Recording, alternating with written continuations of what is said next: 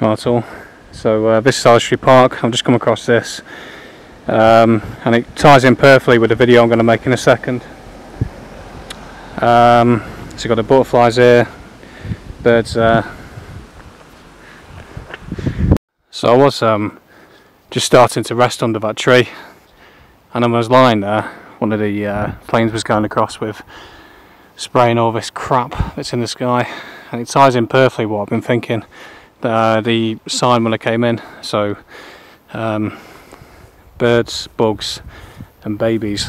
So if you get rid of the bugs, the insects, which I'm barely seeing any of in the long grass here, you can hear them, to be fair. There's still obviously a few around, but if you're spraying that in the sky every day and when it's coming down, there's obviously going to be an impact.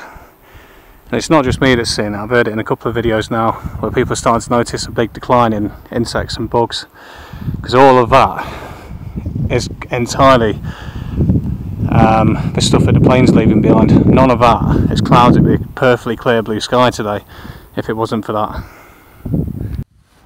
So that's Oswestry Golf Course Club, which closed down immediately as soon as Cough Cough 91 began.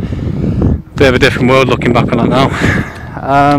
But yeah, so the way I see it is, there's an old saying in boxing, if you take down the body, then the head will follow, or you take the body, the head will follow.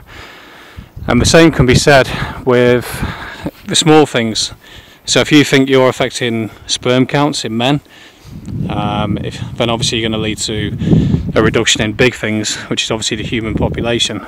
It's nice, isn't it? If you deal with the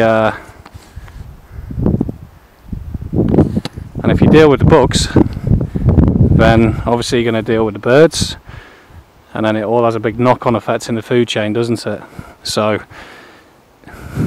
obviously babies, birds, bugs, you can see where I'm coming from now, hopefully.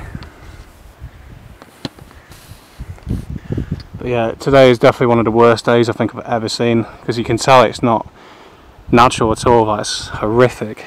I was literally lying there relaxing, and I just looked up at the sky and thought, I can't really relax under that, to be honest. It really put me off, especially watching one of the planes in action as well. Fucking sick of it, honestly. But anyway,